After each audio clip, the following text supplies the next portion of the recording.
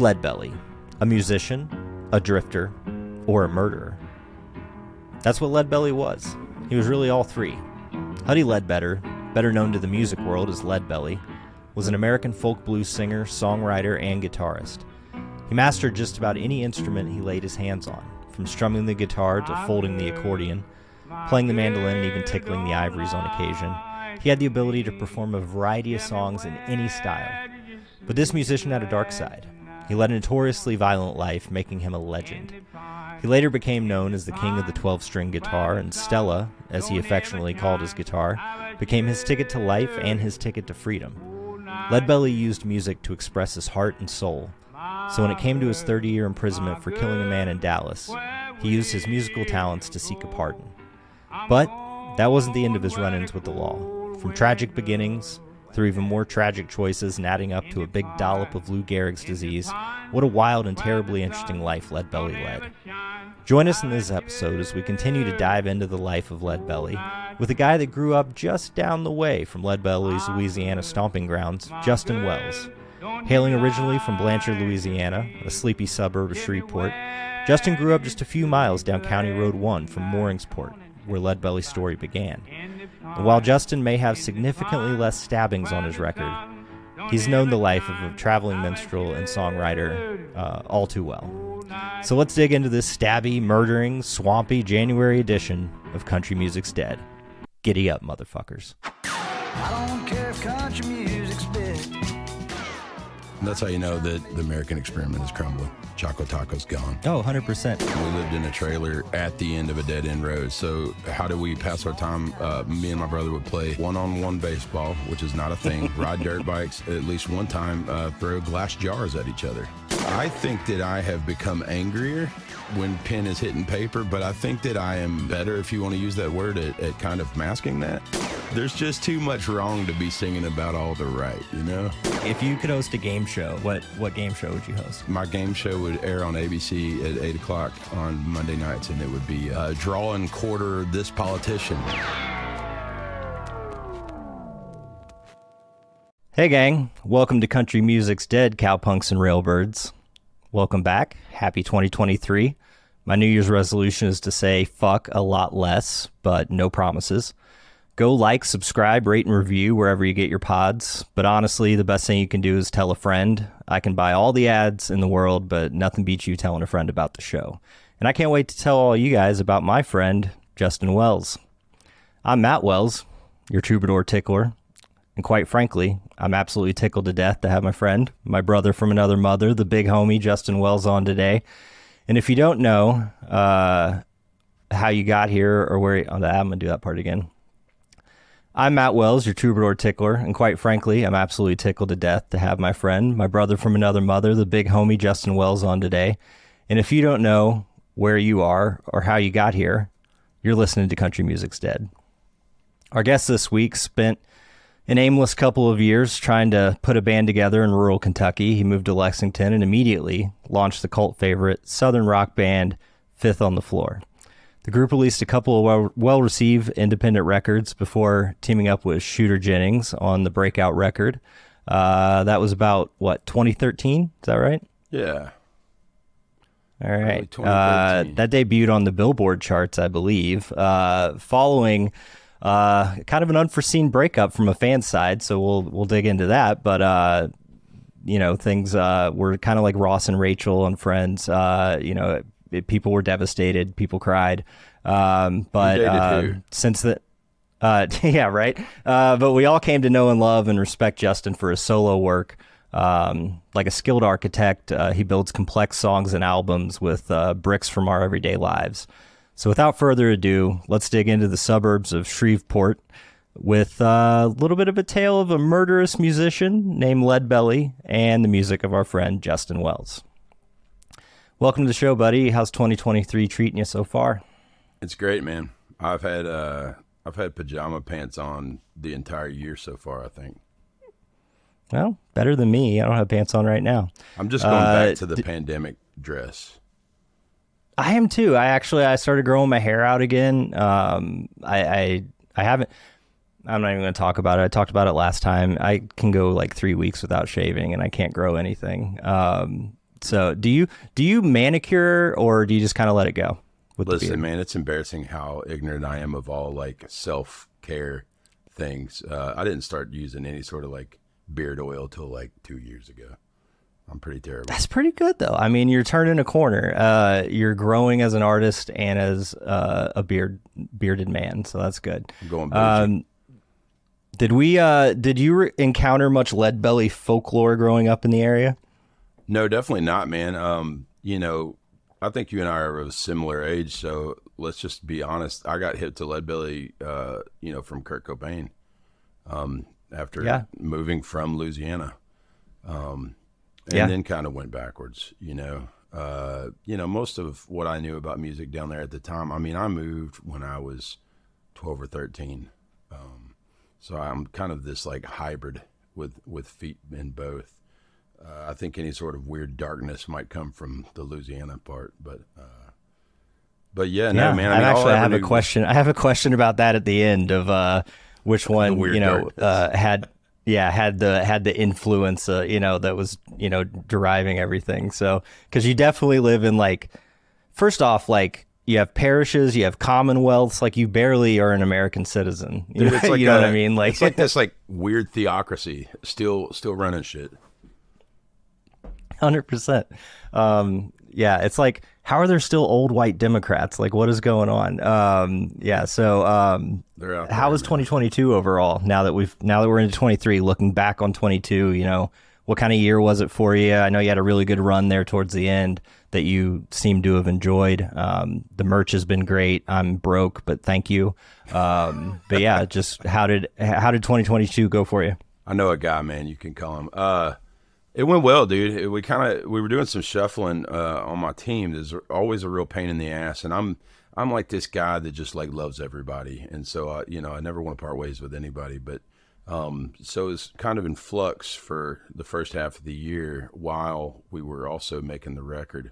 And the way the year ended, I couldn't have predicted. I mean, I'm running with a hell of a crew now, and I've got a record for you to hear.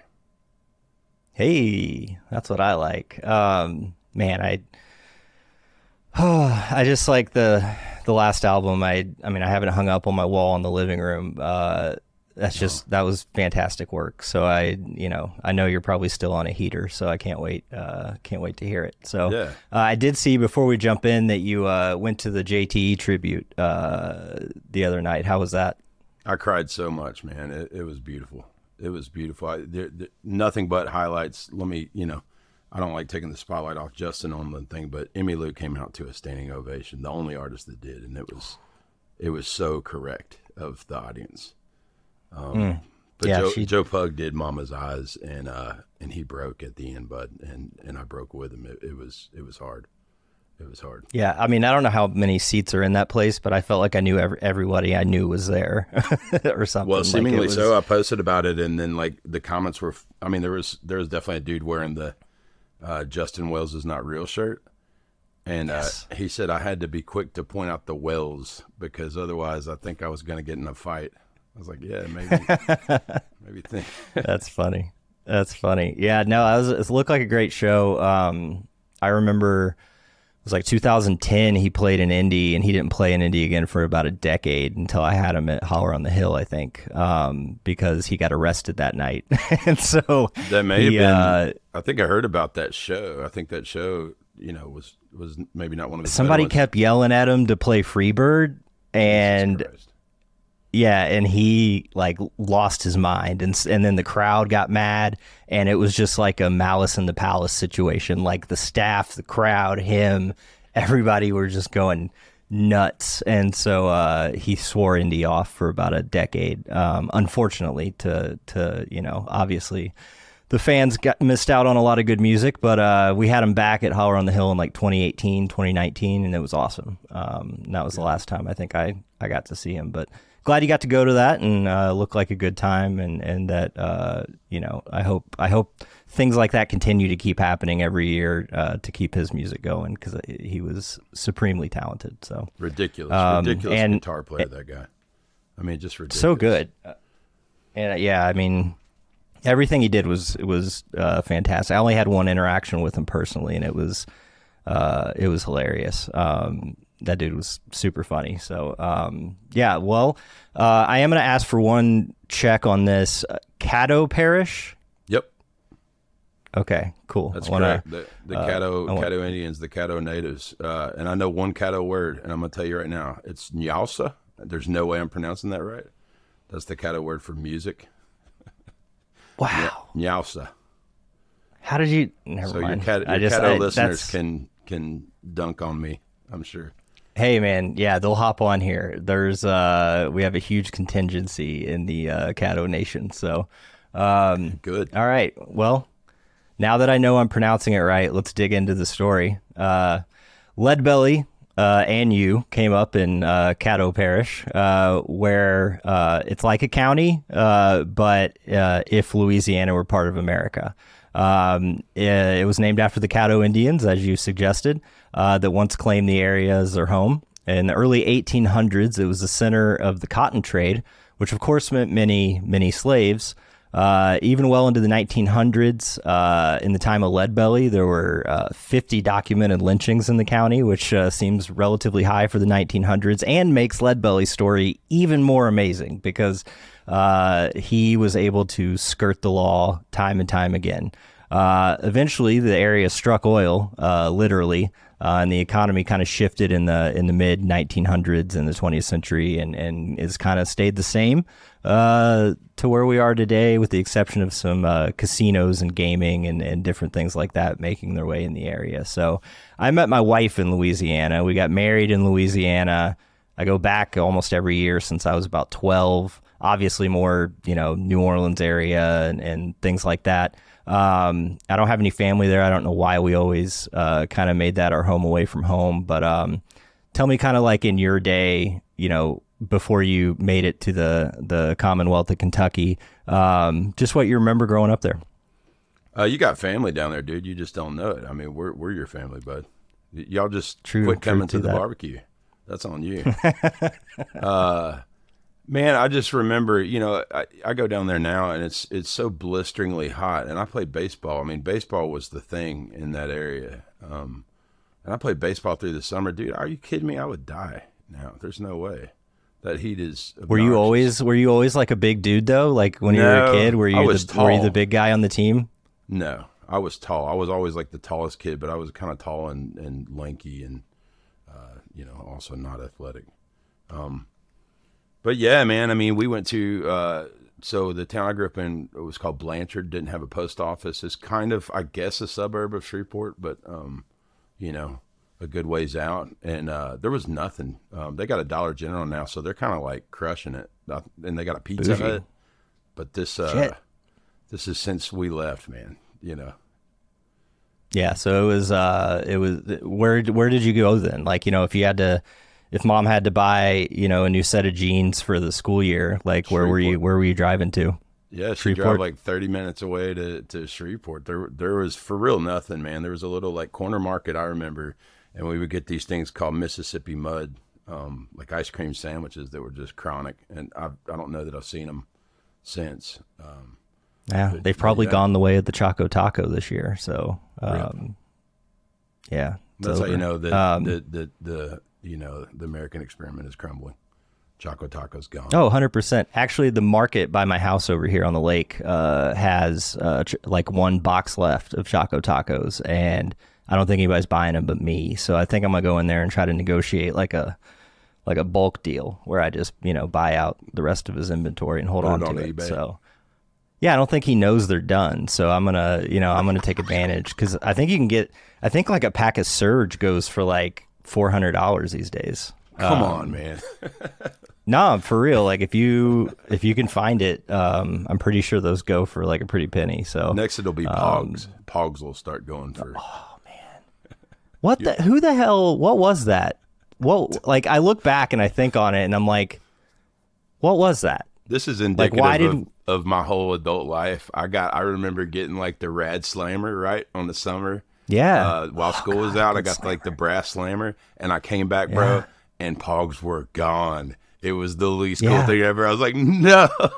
No, I just finished the collection. Like, We're showing I our feel like you age could bring them right back now and the kids would like them, but I don't, for the life of me, know what in a, you know, it was like an 18-month window where it just was like the hottest thing. And then it was gone. like yo-yos were big again, and like people were walking the dog and Statue of Liberty and all that, and then all of a sudden like it was Pogs, and then Pogs just was gone. Like you said, by the time you nailed it, Yeah. it was over. Nobody called You know me. what I mean? Yeah. No, I didn't know.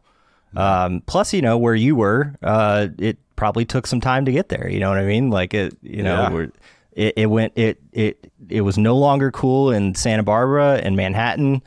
And then like 8 months later, Justin finds out that Pogs are dead. So Over in Cynthiana, Kentucky. yeah. So where we are now, down toward Shreveport, the county, I'm going to call it a county, even though it's a parish. Sorry. Population 237,000 in the parish. 45% white, 48% black, 1.2% Asian, 0.4% Native American, which it's the namesake. So that those numbers aren't looking great. And 0.2% claim other, which is helpful because last episode I told Mike that Texas was the only state that probably had other as an option. But no, we have it here. So, you know, it's always interesting when you're from the North to see like a population demographic like that. And it's normal in the South, but you know, to kind of have basically 50-50 black-white population is so unique to the South. And so I don't think a lot of people, you know, even think about that as, you know, you think of the South as, you know, segregated or whatever. But in actuality and in reality, these communities are like, you know, relatively small and relatively diverse, you know, compared to the rest of the population. It was shocking to me, man. I mean, you know, my first grade teacher was black. Half the students were black. My principal was black, and then specifically when we ended up in Cynthiana, I mean, man, God, it maybe 30 black people in the whole county. You know, wow. And all those cats could fight, dude. All those cats could fight because there was some dumbasses on the other side. Oh, for sure. So I know, you know, the South moves a little slow, but, you know, what kind of, you know, were you listening to music when you were down there? I mean, did you not find music until you moved out of there? Like, what was that, you know, because obviously you're influenced by your friend group, you're influenced by the people you grew up with, and obviously Kentucky and Louisiana are starkly different. So, you know, when did you start going like, ooh, I like music? You know, like anybody else, I was the oldest kid, so I didn't have like an older sibling to show me the rad stuff, but my pops was big, kind of classic rock. So I definitely remember, you know, Tom Petty, Dire Straits, big time, growing up, and Pink Floyd. And then, my mom was all kind of like Motown, but like, the least dangerous Motown, like Diana Ross and that kind of thing. Rod Stewart. Yeah. Well, maybe not even yet, but but I remember vividly my homie Ryan, who's my best friend down there, and he was like the wilder dude. You know, I was very vanilla, and he showed me Guns N' Roses' "Welcome to the Jungle," and it was like, oh, now we're an Indiana boy right there. Yeah, man. Yeah, but he got the hell out, didn't he? He did very quickly. Two of them, right? Yeah, Axel and Axel and I forget who. There is one more, but I can't. It's definitely not Slash, but I can't remember who the other one was. But yeah, it was like Lafayette, Purdue area, I think. Yeah. But yeah, he got up and out for sure. And now he looks like a guy from Indiana again. So it all came full circle. So yeah, he looks like a proto Kid Rock now. He does. So he looks like my Aunt Debbie and Kid Rock, like mixed together a little bit. Something about that age of rockers all look like a Karen all of a sudden. They want to speak to the manager. That's what the good drugs do. The drugs they do. They turn you into your aunt. Yeah. Yes. Yep. Yeah. So the median household income is $41,000. The national average is it's about quite a bit lower than the national average, but the cost of living is 30% lower. So it really kind of balances out. Even now, the median home price is, you know, in the mid hundreds to 200s. So, I mean, I might have to go buy a little real estate down there and flip some rental properties or something, because that's pretty good. In recent history, a lot of entertainment's moved in, casinos and such, you know, attracting a lot of colorful crowds from Arkansas, Texas, and Louisiana. So it is, you know, you kind of forget that it's like, you know, kind of like Indiana, Ohio, and, you know, Kentucky. Like there's like kind of a little triad there, you know, where you can kind of jump state lines a little bit. But they call it the Arklatex. They got a word for it. The Arklatex. Wow. That's a lot better than like Kentuckyana. Yeah, it's kind of a forced word though. It really is. And especially, I mean, I know I have family in Arkansas, and that might be too many syllables. I think that's, they might need to cut down. Well, and all of them, there. I think all three of them have a Texarkana. I know Louisiana and Texas do. I'm pretty sure Arkansas might too. I'm not sure. Yeah. So you say you play baseball. What else did you do to pass the time? Definitely played baseball, and we lived, I mean, not exaggerating, we lived in a trailer at the end of a dead-end road. So how do we pass our time? Me and my brother would play one-on-one baseball, which is not a thing that you can do. You know, we would ride dirt bikes and, you know, at least one time throw glass jars at each other. Yeah. So we were kind of those kids, man, hunting frogs, you know, just being little assholes. Going gigging, baby. I like it. Gigging, bud. I remember a kid down the street had one of those rad slingshots, right, with like the brace. Ooh. And Mama was like, nah. Yeah, you get some good leverage with that brace. It's crazy. So, I mean, was it pretty like, I mean, was everybody kind of just getting by down there at the time? I mean, it seems like, you know, especially now, like there's a lot of, you know, financial disparity. So, I mean, was it kind of like working class crowd type thing? Well, I always kind of watch what I say because my dad listens to these things, and you know, my dad is the hardest working, you know, American dad dude. But the truth is, we were pretty damn poor. You know, I didn't see my dad much. He was working 80-hour weeks down there, and the reason we left, I presume we would still be down there were it not for the Toyota plant they put in Kentucky. But yeah, man, I mean, I make jokes about it, and I think it embarrasses him, but I remember, like, it was a big deal to go to Taco Bell, you know what I mean? And, like, you better order water. You better not. Yeah, right. You better not try to order a pop, which we all. And you might sneak a lemonade or something if the buttons are set up. Oh, right? Yeah, you do it at the button, right? Yeah. Don't pay for it. No. Yeah, I hear that. So let's go down to famous people that aren't you from the area. Can you guess any? I know I'm related to probably the most famous one. My cousin Josh Stinson was an MLB pitcher for, I don't know, maybe I remember. 10 seasons. That's my first cousin. Well, we'll cross him off the list. So clearly he was the baseball guy in the family then. Oh, dude, from the jump. So. Like there was from 2 years old, there was never any doubt. You know, his daddy was pretty good and coached, and no, it was happening, dude. For sure. That dude. All right. Well, you also happen to have golf legend Hal Sutton, who was born in the area, and Playboy model Elle Evans. A little bit about Elle. She was Miss Teen USA. She got caught dining and ditching with her friends and ended up having weed in her purse. So Playboy smelled blood in the water and moved in on her. And she was a pinup girl in Playboy for one season, and eventually she appeared in a Robin Thicke Blurred Lines video. On the topic of Robin Thicke, do you ever worry, like when you're writing a song, that like you've heard it before?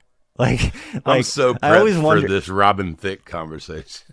Yeah, so like every song can basically be traced back to Lead Belly, right? So surely. So when you're writing a song, like, do you ever have a moment where you go like, oh, this melody or like that lyric, like, have I heard that before somewhere? Like, do you even worry about it, or do you just write and whatever comes out, comes out? Because sometimes I think of that if I'm like writing some kind of joke or something, I'll be like, wait, did I steal that from somebody? Like, is that ever even a concern with songwriters, or do you just kind of let it flow and let the chips fall where they fall?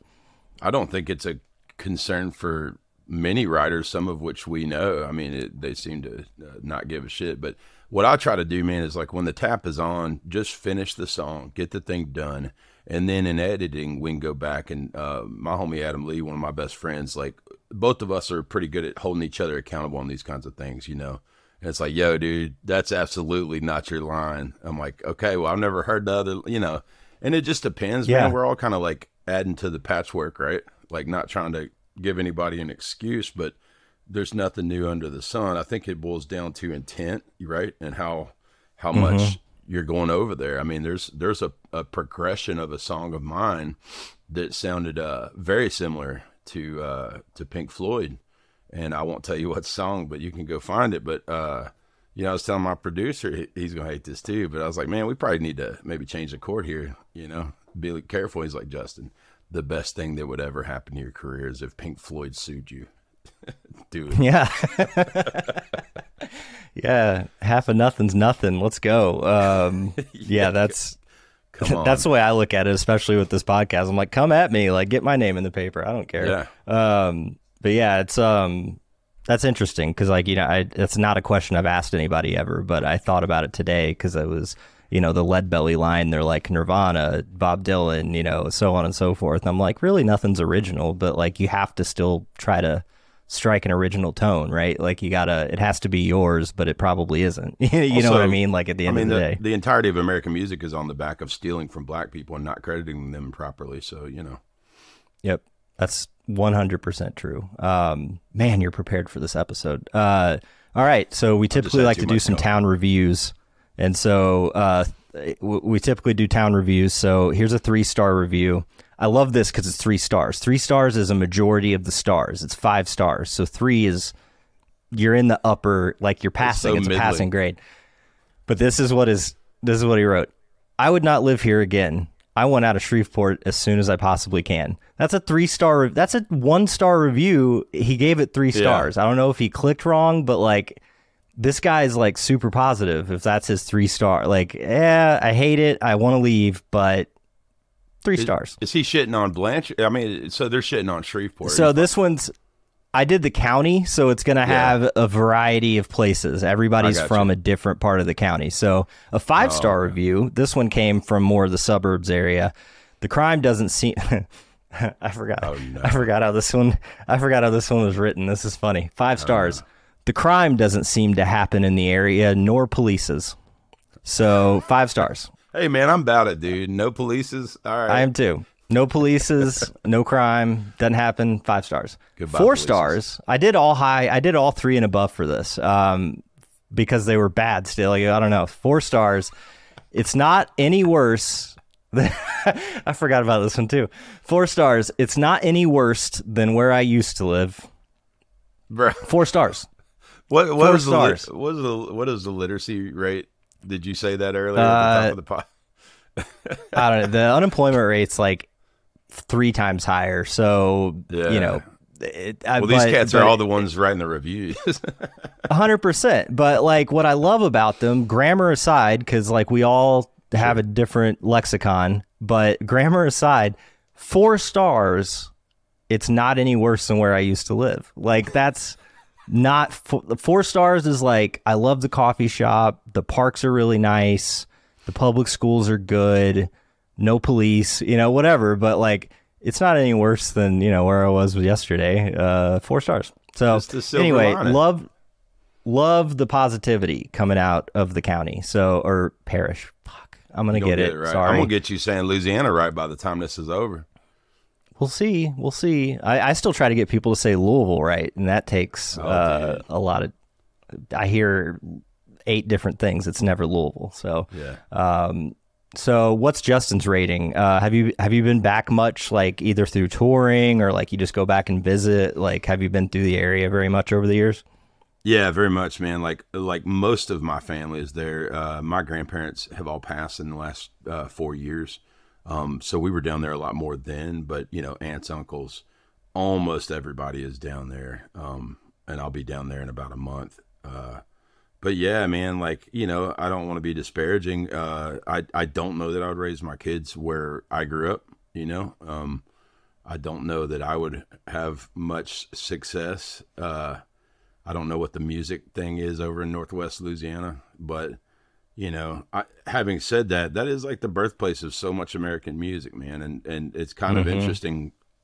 I'm not trying to like attach any sort of real importance to those reviews you were saying, but there's something to be said about people down in the Delta in that heat and that misery and all that kind of friction socially in that time, writing these beautiful songs. I mean, I think that a lot of good stuff comes from struggle and pain, and it's hard to beat struggle of black people in the Delta,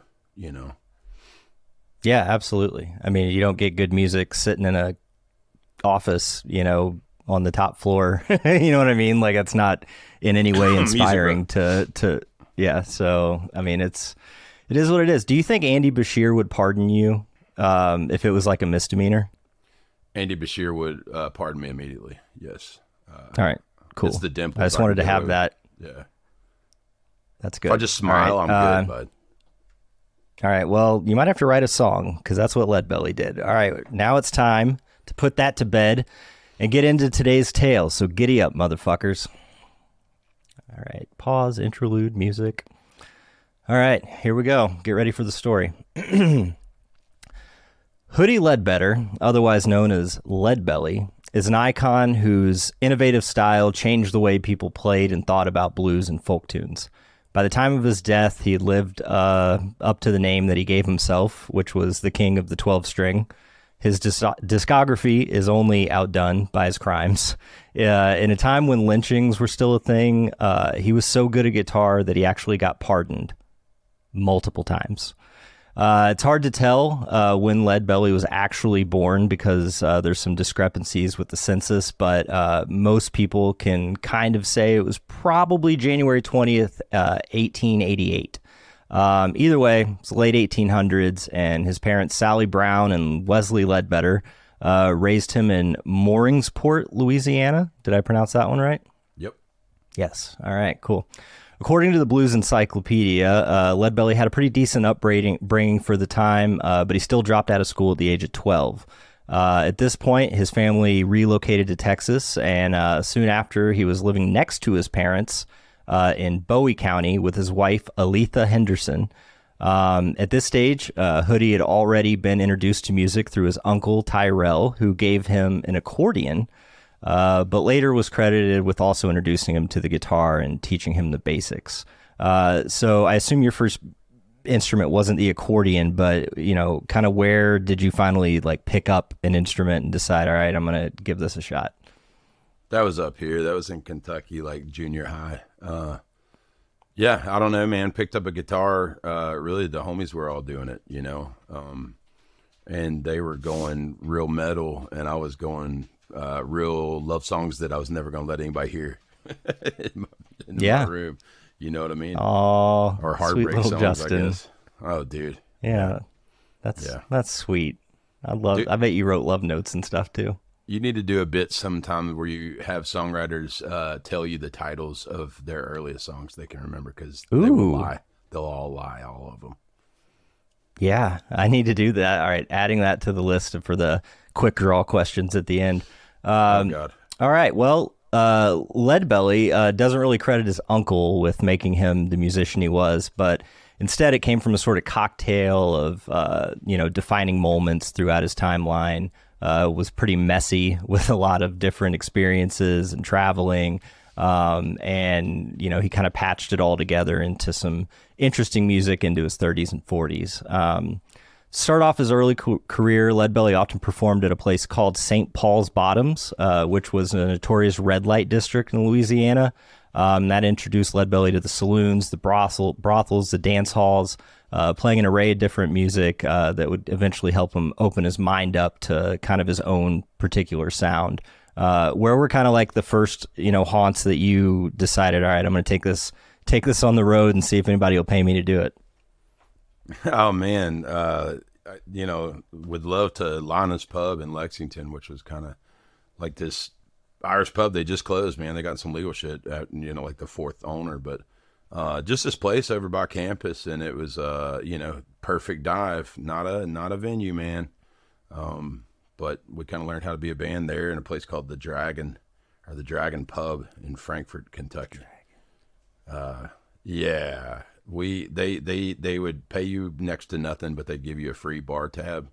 And our first show there, they said we are only doing 50% off going forward, and that applied to all bands. So we ruined it. Damn, you Frankfurters. Damn, end up losing money. That's no good. Yeah, that's tough, man. But you know what? I'm on the venue. I've been on the venue side. That side's tough too. That's what I feel like. A lot of it gets lost in the minutia. That like like with BJ recently kind of going off with the 20% of merch, and we don't. I never really kept merch. That was never part of our deals really, but. I also understand venues that have to, and so it's there's always two sides, right? And so I think if you're not Live Nation and you're not Ticketmaster, you're probably at some point struggling.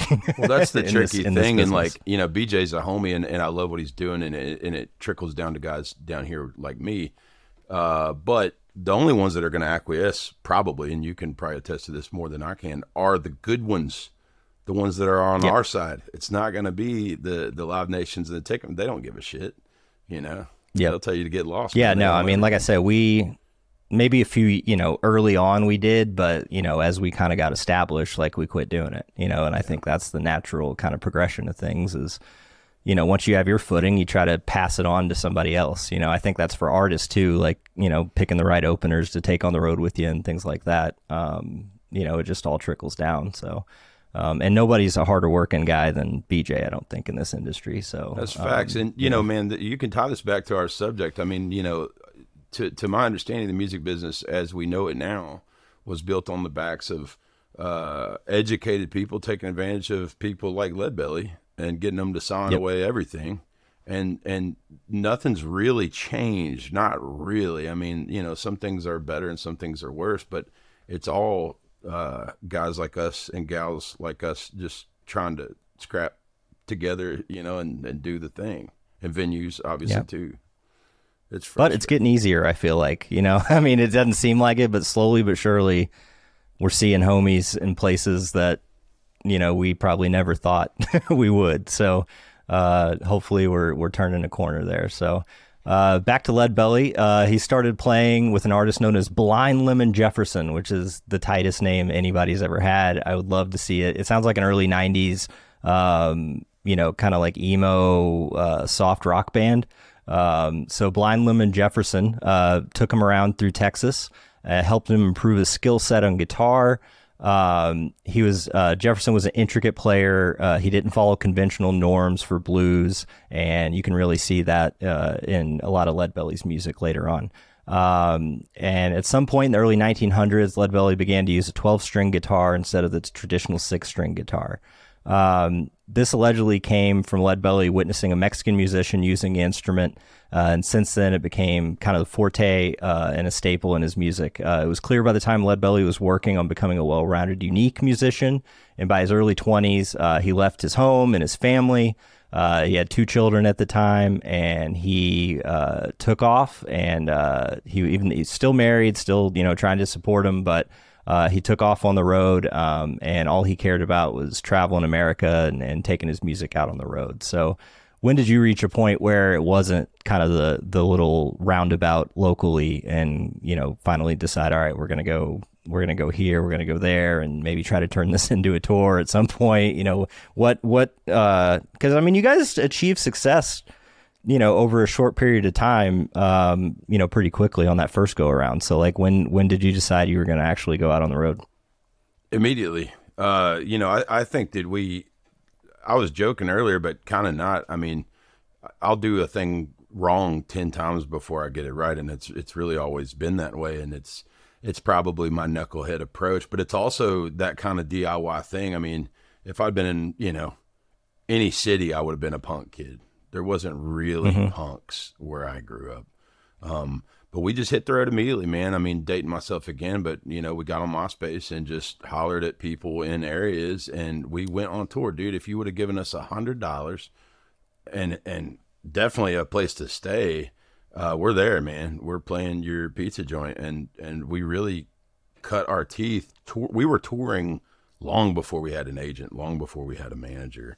And I think people now, at least outside of, maybe this area, are aware of about 2 years of Fifth on the Floor. But we were a band for 9 years, man. We put out 4 albums. So it just goes to show how long it took for anybody to pay attention. And Kentucky wasn't a genre back then. Yeah. There was now no it is. infrastructure Jesus here. Christ.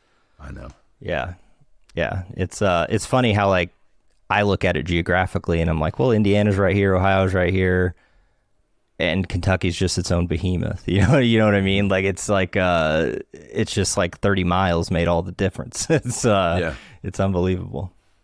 I think there's a shared darkness, man, and this might just be me projecting this onto it, but Louisiana, it's like, I want to think it's like the heat.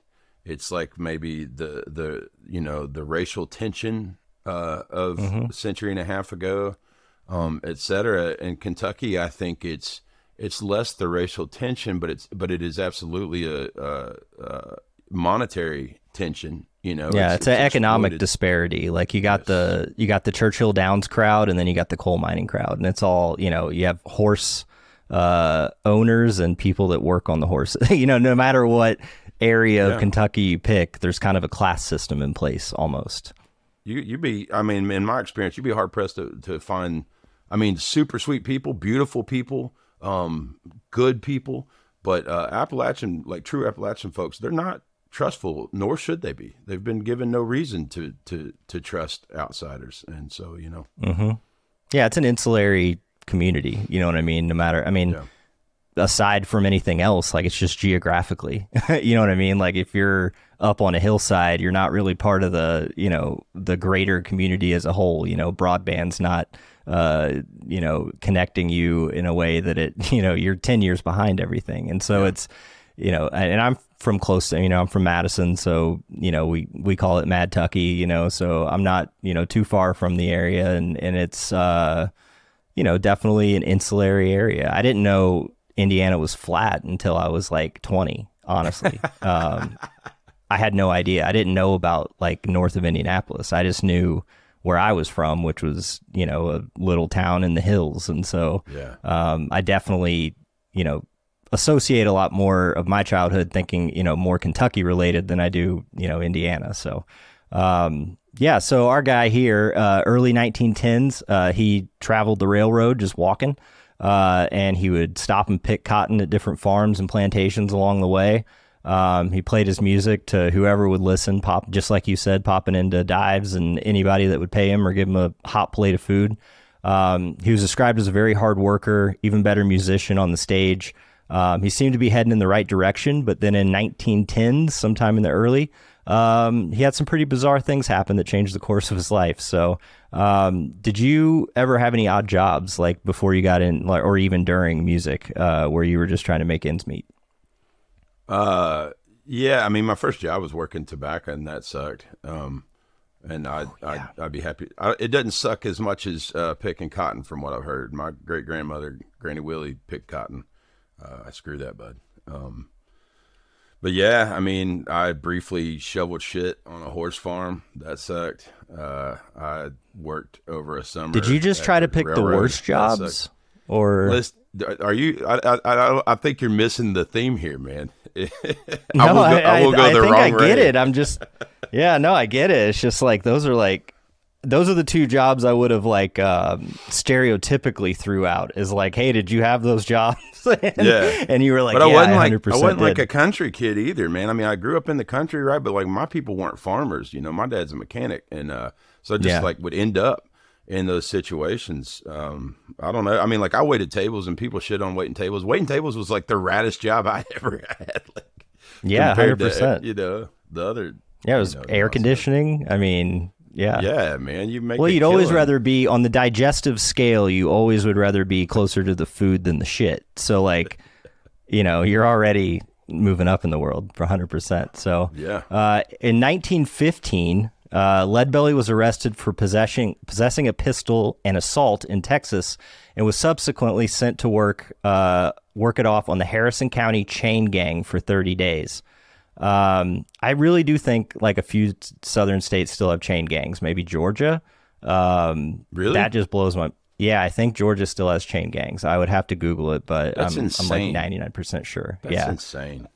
Yeah, it's I mean, I understand work. Like I get that because like, you owe a debt to society, you might as well be stamping license plates or like doing something for the, for the state, that's fine. But and maybe get some sort of penance for it as far as time off or money, but yeah, chaining people up and like that just doesn't seem safe. So yeah, that so I'm looking at it thinking, chain gang, he's probably going to escape, right? Like that seems like the next natural progression. So it didn't last long. A couple days with the chain gang, he did escape. He outran the officers and their dogs. After that, he stayed in Texas and used the fake name Walter Boyd, which he used to find work and just kind of like avoid. I love the name too. It's so blasé, like it's perfect. Yeah, no one's he went gonna think straight vanilla. Yeah, he's like, who's the whitest guy I ever met? Walter Boyd. Walter. Got it. Yeah, so Walter never did anything to anybody. A few years he used that name, but then in December 1917, he found himself in some serious trouble when he shot and killed one of his relatives, Will Stafford, over a woman. It looked like Leadbelly would be spending the rest of his life in prison, or at very least, he wouldn't be getting out for a few decades. But he figured out the system, and he figured out how to work the system. He would sing to the prisoners and the guards, and generally stayed under the radar and didn't violate any of the prison rules. Do you think you'd be a model inmate? Do you think like you would you be the Leadbelly in this case, or do you think? I think people would try you. You know what I mean? I think day one, Justin walks in, people are going to try him. Yeah, from my experience in honky tonks, I think you're probably right. I probably burying the lead. I've been to jail in Louisiana, and I was overnight, and I was like, this is not for me. This this is also not for me. Yeah, no, man. I tried to sleep, and my cellmate was like, "Hey, dude, it's lights on. Like you can't sleep." I was like, "But I've not been to sleep." It's like that doesn't matter. Don't matter. Yeah, this isn't your time, buddy. Oh no. Man. Yeah. No, I don't think I would try to be model. I would try to charm. You do that. You know what I mean? Like you're a charmer by nature. Yeah, well, I think you could too. But I think you're a product of the circumstances, and I don't think people would. You'd have to pick a side. I think people would want you on their team. So I think you would definitely have to pick a side. So Leadbelly, he found himself in a pretty serious situation when another prisoner stabbed him in the neck. So he almost killed the guy, but neither one of them ended up dying, and they both survived the attack.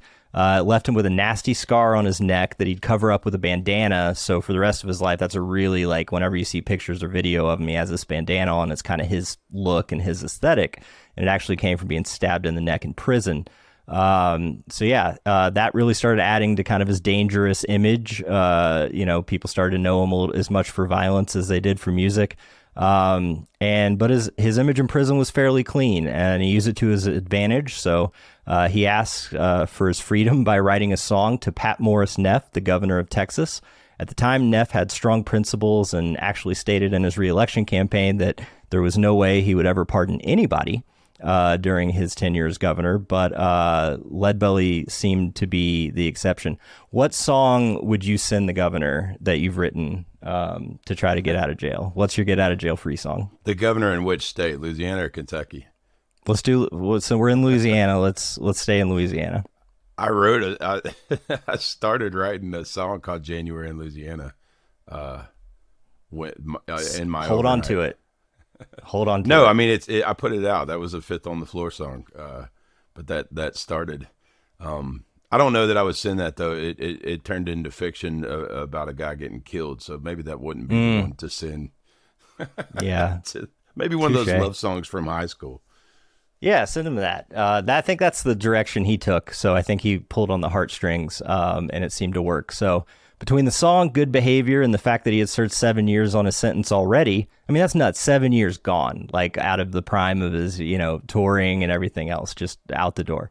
And so he had served the minimum amount of time of the sentence. The governor decided to issue a pardon in 1925, and Leadbelly was a free man. This freedom lasted around 5 years, and in this time, Leadbelly essentially continued what he'd already been doing, picking up odd jobs, playing music in his free time wherever he could.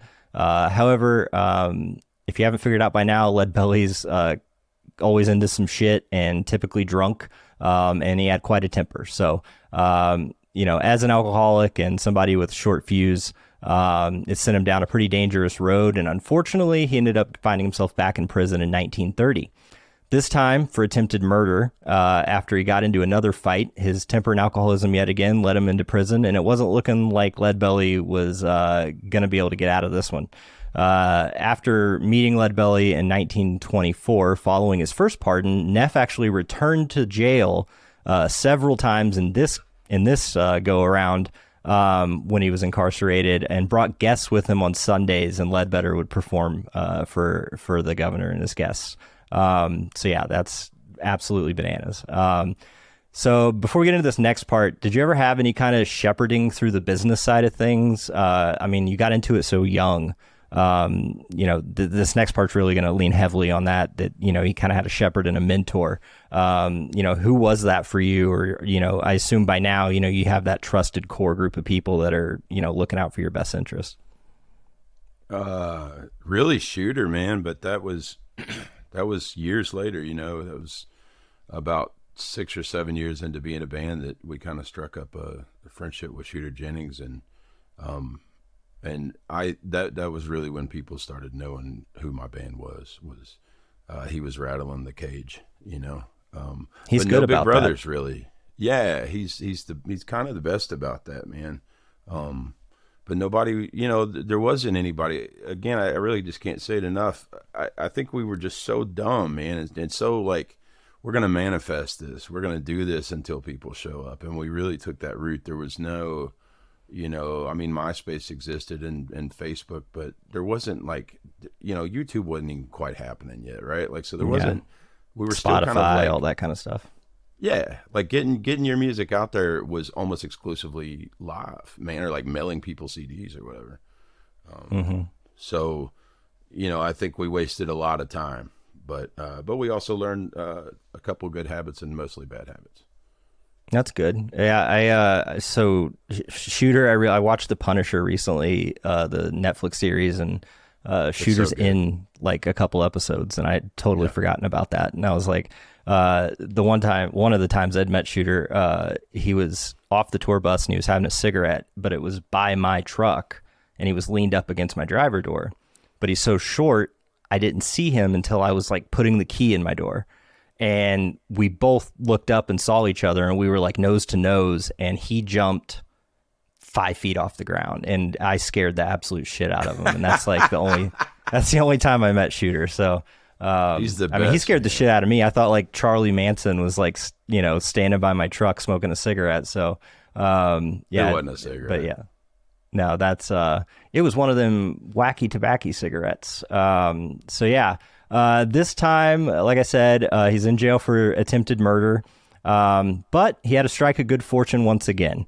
He met somebody while he was in prison that would change his life literally forever.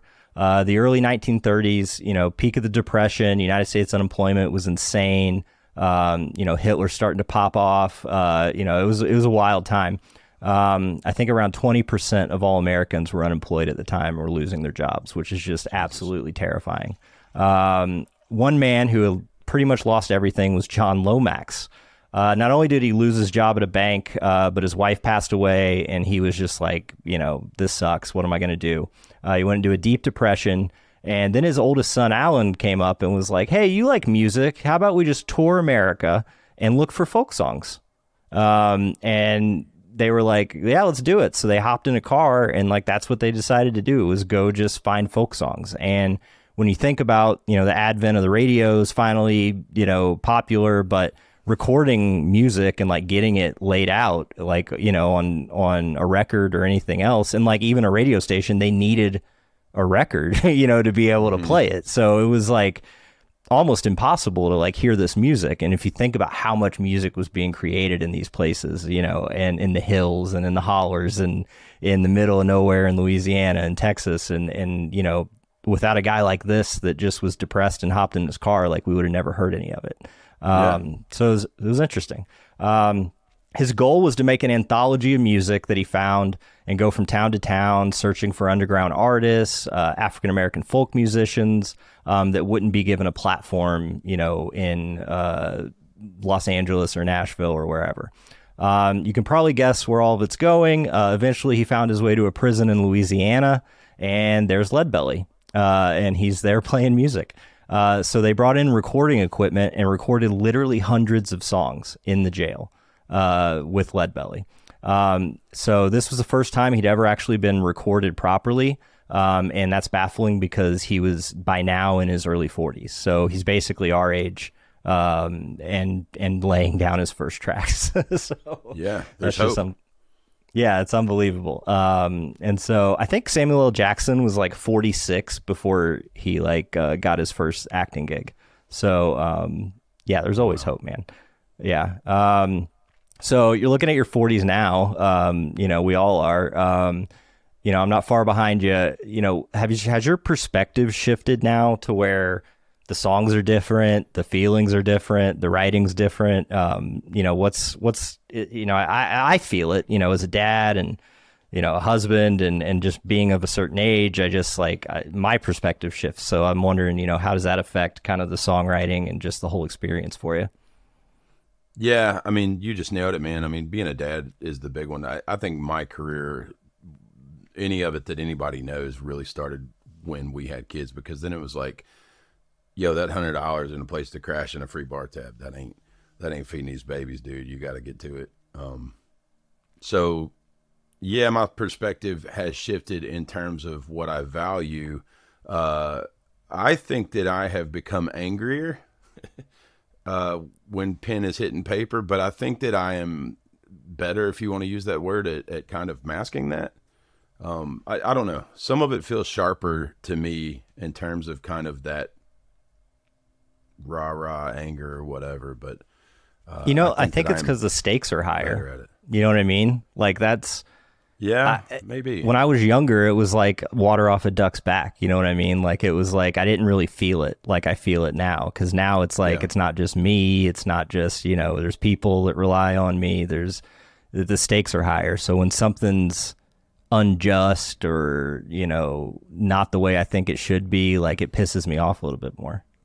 Yeah, man, I got a song for you on the new one. Then it's going to be for you. I don't know. I just think it's kind of that punk thing that we were talking about earlier. I could not most of my life know less about punk music, but I certainly was like instantly attracted to that kind of, you know, truth to power. And I mean, this is kind of blues as well in a way, although they would use metaphor, sure. But you know, I don't know. Go along to get along is not my jam, dude. No. You don't say. Yeah, no, it's, I feel you. There's just too much wrong to be singing about all the right, you know? Yeah, but like you said, you do a good job of masking it. Like, if I didn't know the lyrics, I'd be like, oh, this is a sweet song. You know what I mean? Like, but I know the words and I'm like, oh, yeah, that cuts. So yeah, Lomax, our guy, was so impressed that he actually took on a petition and got Leadbelly to record a song for Louisiana Governor Oscar K. Allen, requesting that Leadbelly be released again. And soon after his request was made, Leadbelly was actually released, but the governor painted over it a little bit by saying that it was simply because of good behavior and budget cuts. However, Leadbelly hadn't even served the minimum sentence yet, and both he and Lomax believe that the recording that they sent to the governor was definitely the reason they let him out of jail for the second time. So that wasn't a 7-year one. This is because I know he got to stabbing like 3 or 4 times, right? Yeah. So the last bit was 7 years. The first bit was 7.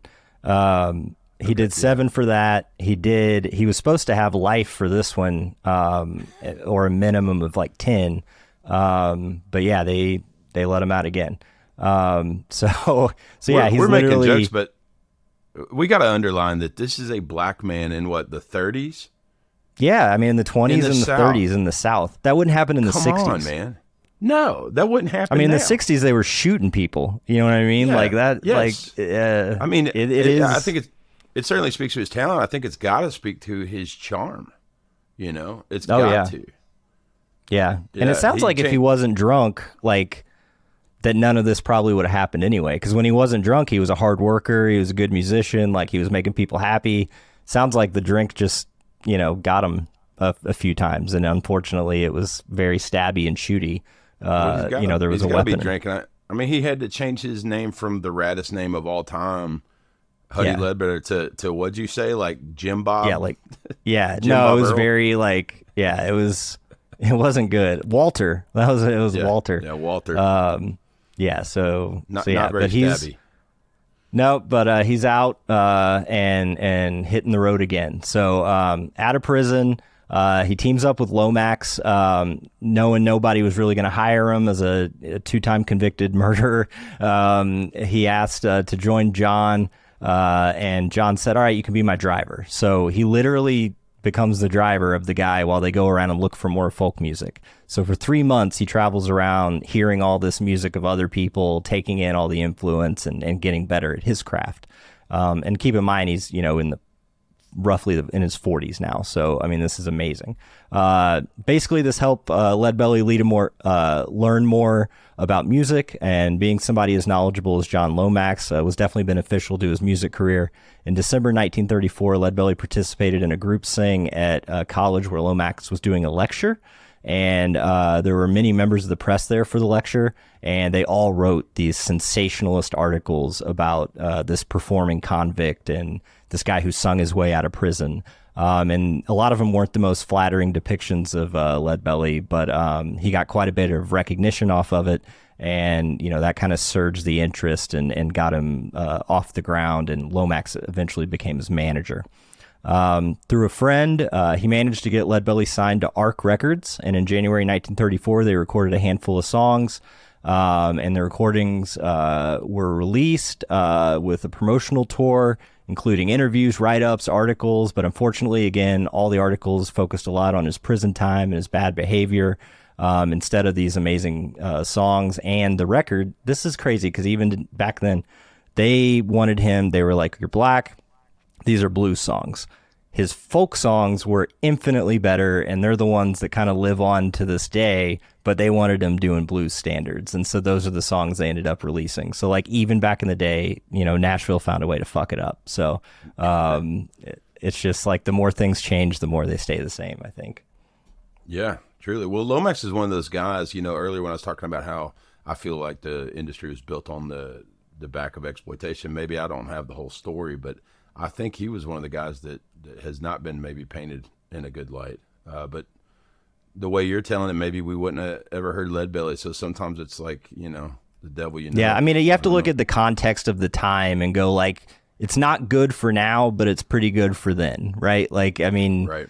You know, he gave the guy a chance, and even if it was somewhat, you know, exploitative, it was at least a chance, you know, that a lot of other white men probably weren't going to give him. So, Sure. you know, it's just, I always tell people, you know, don't judge people on what they did, but like look at it in the context of where they live, what they grew up in, the time, you know, you have to kind of take it all into account. But, yeah. So another reason, you know, that, things weren't really going well was, you know, his race, obviously, his background, but his music was so good, a lot of people just had to kind of suck it up and get past it. But this was crazy. A Life magazine ran a 3-page article called Leadbelly, Bad N-Word Makes Good Minstrel.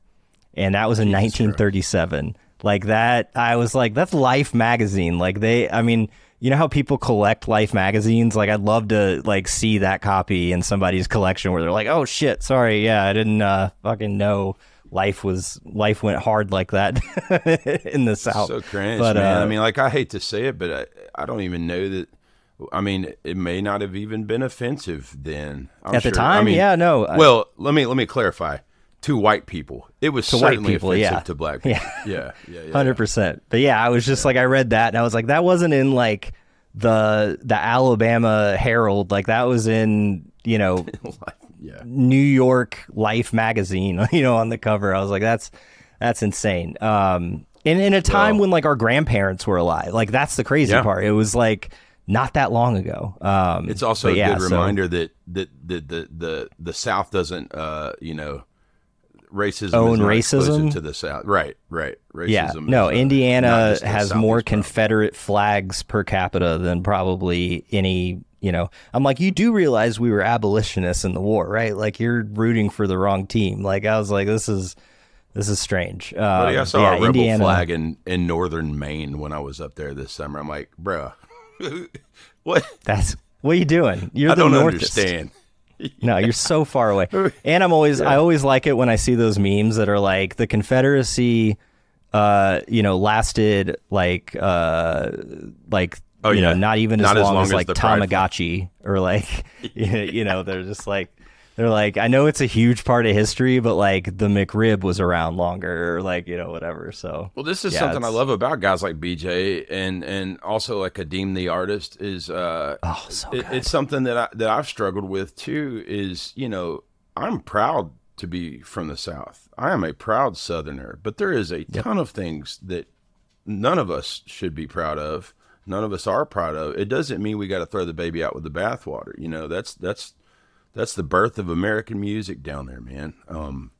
You know, but you can't ignore it either. And I think that's what some artists are really starting to speak towards is, you know, a better South, man. You know, man, Adim's so good. I just like when you mentioned him, I like got a little like chill up my spine. I was like, that guy can write a song, man. Like he is. They put out they're as good a record. Unbelievable. Yes. True. Yeah, it almost makes me mad. I'm like, you know, they write so well. I couldn't even think to put words together like that. And they're so simple. Like the melodies, everything's so simple and it's so good. Well, what Adim is doing is sitting there and kind of writing like the best country songs. And that's indicative of what I'm talking about is like, it's not an outsider.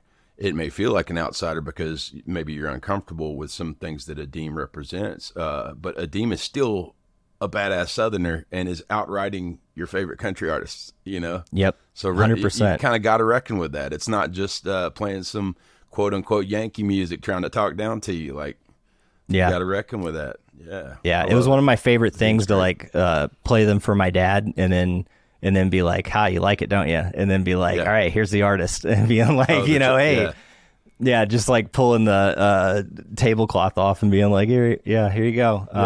But yeah, it's just great to see this kind of subgenre be more accepting and just be more open to different voices and just like even 10 years ago, like that wasn't the case. And so I just, you know, You're right. Everything seems to be trending upward, as negative as you and I might be most of the time. So, I think you're right. So our guy, he made a little money touring. He's in his 40s. He came to an abrupt end in 1935 when John Lomax decided that he could not work with Leadbelly anymore. The reason being is alcoholism, he said.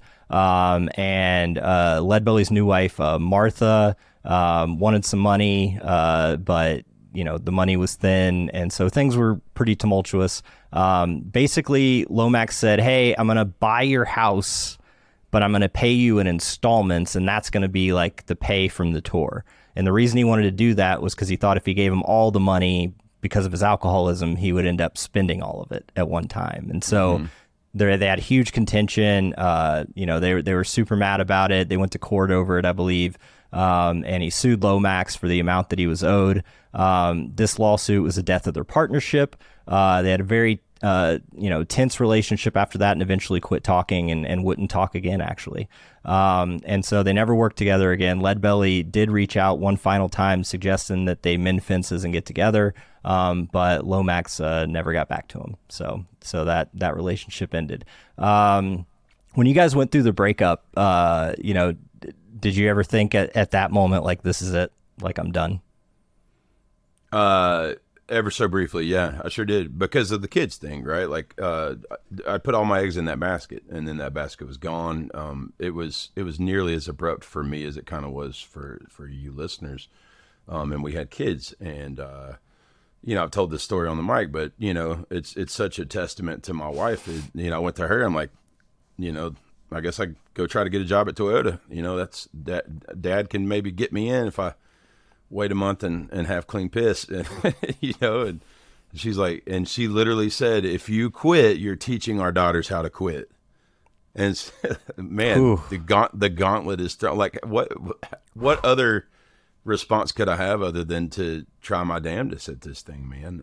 And so that first record was really just me kind of reflecting on that breakup and kind of struggling with it and focusing on what mattered. And yeah.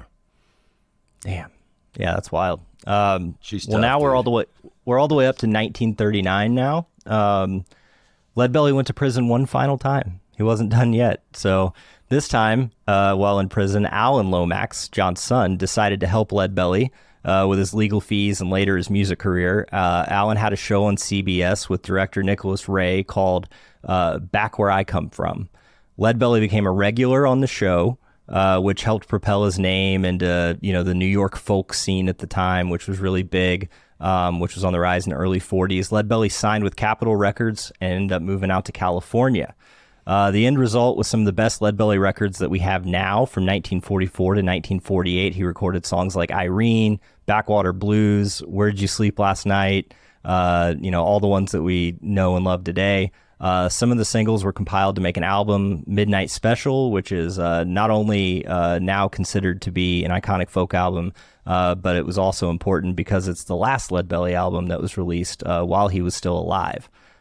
Soon after all this, he died of Lou Gehrig's disease, which I feel like Lou Gehrig was like getting Lou Gehrig's disease at this time, so they could have easily called it Leadbelly disease, which I think sounds more like a disease. So I think we missed a huge rebrand opportunity with him getting this. But in theory, 1949 was Leadbelly's most successful year. He had his own radio show called Folk Songs of America, which is pretty self-explanatory. He was continuing to do shows all across America, and he eventually left the States and toured in Europe. He's widely considered to be the first American blues artist to establish a presence in Europe, and took advantage of this by going on a European tour, starting in France, but unfortunately it was cut short when he found out that he was diagnosed with ALS. So he did, but his music made its way across the pond, which is the important thing. And I don't know if you do, but I find that like Europe has this kind of like weird obsession with like folk and Americana. You know what I mean? It seems like they have a taste for it over there. And I don't know if it's just because, it's more kind of historical to America, so it's different and new to them. But you definitely see the influence in like the Stones and the Beatles. Like, they were very, I think, highly influenced by this kind of music. Yeah. I don't know. I think it's because, related to that area, relative to Europe. I mean, we're babies, we got our diapers on.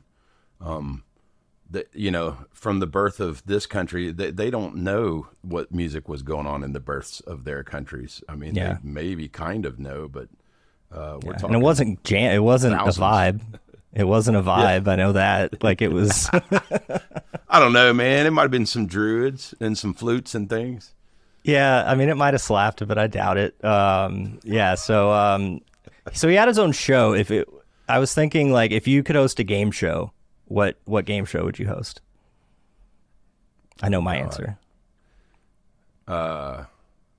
It would be my game show would air on ABC at 8:00 on Monday nights, and it would be Draw and Quarter This Politician. Oh yeah. Yeah, that's like a Black Mirror game show. I like it. Yeah, I was gonna say Price is Right, but I like yours better. Oh man, yeah, the Price is real right on mine. Yeah, no, I would. Everybody wins, even if they get the wrong. They're like, yeah, no, you get to. Here's Mitch McConnell. That wasn't just to clarify, that wasn't a direct threat on a politician. We don't have to edit. No. We'll cut all that. Cut it, David. Cut it. Polite suggestion. Yeah, we'll cut that out. So yeah.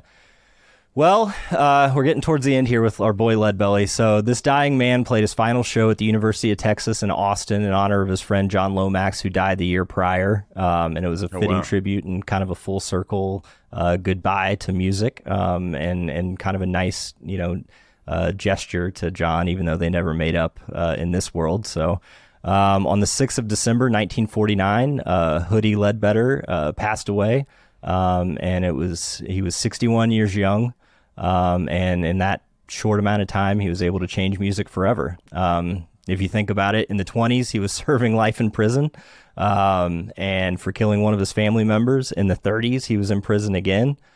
He ends up suing his friend and mentor. And then in the 40s, he's a married man, has his own radio show, touring music career, that took him all the way to Europe, and is one of the most recognizable faces in American music. In the 40s, despite a little thing called World War II, he had hit his stride and really cemented his legacy in music as an artist and influenced so many people, from Beatles and Rolling Stones to Bob Dylan and especially Nirvana, which is, maybe there's none of them and maybe there's no Justin Wells. Who knows? We have no idea what his impact was through that time. So, he could have been inmate 34852. And instead he's the Leadbelly that we know today. So how about that Leadbelly? What a crazy ass tale of crime and fortune. Hopefully, you go give Leadbelly a spin between the dogs and the screaming song. Now let's switch gears a little bit for a quick draw round with our friend Justin Wells. Oh God. Music. And then tombstone quotes, tombstone quote, and then skin that smoke wagon and see what happens. All right. So then, all right, here we go. I got plenty. You guys ready? I don't. Yeah, I got plenty of. I don't. So yeah, here we go. Your favorite venue to play, hands down. Why? That's tough, and you're going to piss somebody off, but I got to give love to the Southgate House up in Newport, Kentucky, man. I've been working with Morella, I think, exclusively since the first time I played there, which at this point has to have been 10 years ago or better. I don't know that I've played another venue in the area since. I love it. I kind of thought that'd be your answer, but that's good. Oh, good. What about somewhere you want to play and haven't? And we'll start the petition after the show. You're talking specifically about a venue? Yeah. What's a goal? What's a spot that you see and you're like, yep, 2 years, 1 year, I want to be there? I think I'd like to do the Ryman. That's fresh in my mind, after that Justin Townes Earl tribute. I think I'd like to do the Ryman. Yeah. I'll get the petition going after the show. We'll make it happen. What's the experience like working with like Dwayne and Shooter? Like, what was, how did those relationships come about? Shooter, I was drunk and I asked him, and he was drunk and he said yes, and I thought that would be the end of it. I just asked him, frankly, I thought he might just put his name on it and barely care, and quite the opposite. I think a day or two later, when that hangover wore off, he texted me, he said, send me demos. Damn. And we were the first, I took a lot of pride in this then, certainly do now. We were the first act that he had ever produced other than himself. Wow. And I think he killed it, man. I mean, like, that's not easy. And I'm sure he was probably kind of like as nervous about dealing with it as we were. But he showed us how to be in the studio, how to be produced, how to be recorded. And we drank far too much. That sounds right. Yeah. Yeah. That's good. Yeah, man. Take me through like writing United State, because that was like a totally different type of album for you. Yeah. As far as the structure of it, like, where did you decide, like, okay, like, this is what I want to do, and like, how did you piece that thing together? I think that record is always going to be this kind of redheaded stepchild to me, and it's got nothing to do with the record itself, and it has everything to do with when we released it, which we suspected might be the case, but it had to come out. I wanted it to come out, but man, that was kind of my like 5-year plan, right? Like, that was going to be my 4th record because I thought it would take that long to piece it together the way I wanted to. And I'd shown Dwayne what I think was the one song I had ready for it, which was the screaming song. And he said, we need to do that. And I was like, well, that's That's a few records from now. That's not ready. And he's like, then write it. So I got to writing, man. But that album existed as ideas, not even lyrics, just ideas of how it's going to sound sonically before it existed. I wanted it to sound like a life, sound like being born and all these different phases of life and then death. Because I was reflecting on, man, I sure was really into Metallica as a teenager. Man, I sure really got into country music as a 21-year-old around the time I got into Jim Beam. You know what I mean? Like, there's these sonics I feel like that are reflective of where you're at in life, and I just kind of wanted to speak to that, and then just kind of guess at the ages I've not lived through yet. But this isn't very rapid fire, is it? You asked a non-rapid fire question. They never are. It's just like a name, so I can have a cool transition with some guns. Just so just speed up my answer. Just make no. I mean, dude, that album means a lot. Like, I love that album, and it means a lot to me. And I'm glad you said that. I'm hella proud of it. We crushed it, and I'm glad my name is on it. It's Dwayne and I talked about putting a record out that we would be proud of, and our kids would be proud of, and our grandkids would be proud of, and I think we did that. Hell yeah. There's an interest. I forget. I think you told me once before about the cover art, like that you kind of picked it out of a photo from a friend or something, and then we don't know who she was and and all that because it's very like I have it hanging up in my living room. I mean, it's on the wall in my living room, and so it's very like grabbing. When people come around the corner. Yeah, I do know who she is now. I've found her through her niece on Facebook, which was a long trek. But long story short, Keith Neltner, who's the artist that put together that record. Keith has done work for Alice in Chains and Shooter Jennings and Hank the Third, some of those iconic Hank the Third covers. But he was showing me a proof of concept, which was, he's working on this idea that we talked about, and he was showing me different photos. They're going to be kind of like multiple photos of different people. And he showed me that photo, man. And it was so striking. And, in fact, her hair, I mean, my cousins have commented on this, like she looked like my mama who passed while we were making the record. And so that was probably at play too. But anyway, I said, man, that's a great photo. Like, could I use your photo? And he said, that's not my photo. And I said, oh, well, who is it? Let's see if we can license it. And he said, it's an open license photo.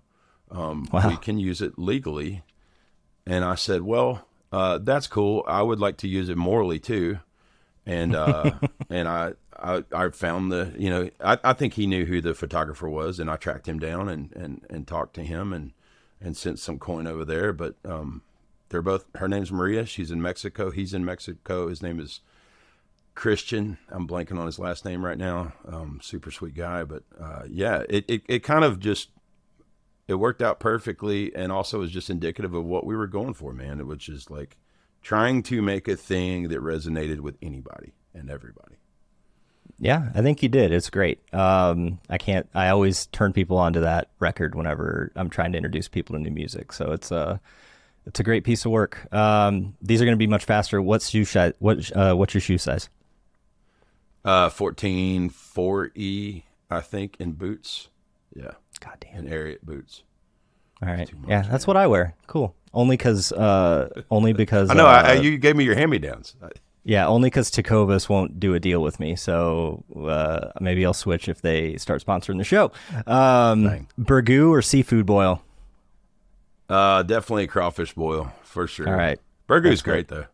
Yeah, it's an acquired taste, but I like it.